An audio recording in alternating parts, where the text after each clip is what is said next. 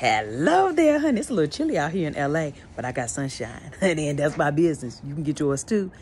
Amazon, okay? Link is in my bio. But I was thinking, I want to make a sunshine banana saute. And you like, sunshine banana tab?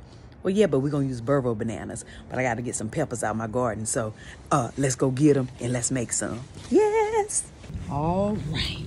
So I'm going to grab one of my peppers here.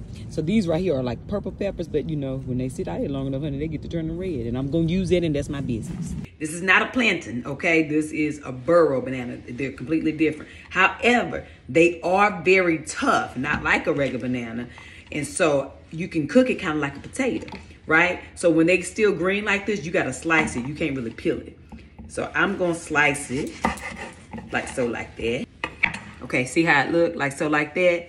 And then I'm going to just slice it up. There you go, like so, like that. Slide it to the side, okay? Then this is my pepper I just got out of the garden. It's all washed and clean. Cut it in half, like so, like that. So now we got our Burro bananas. We got our reddish purple pepper, okay? Let me grab some onions. Oh, you mew. Good, just for me, not for Chance, so I can eat the onions because I like them. Okay, when I got a couple of these mushrooms, honey, they look like they're on their last leg, but we're going to chop them up anyhow, and that's our business. Go ahead and add the bananas, peppers and onion, and the mushroom. Add a little garlic powder, like so, like that. And, of course, we're going to add sunshine. Put that on in there like so, like that as well. And then go ahead and begin to saute and move them around the pan a little bit. Now, once it starts to cook down and it looks like so, like that, you see how you can see a little bit of browning on the Burro bananas? Go ahead and add your kale in.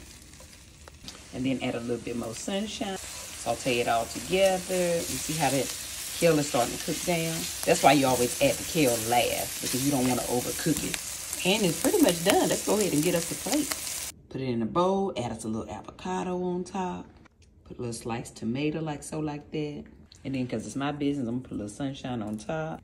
And a little lemon pepper parmesan. Get it. Do it. Let me get a fork. Oh, God, we thank you. Amen, honey. And then, go ahead and get a little bit of everything on your fork.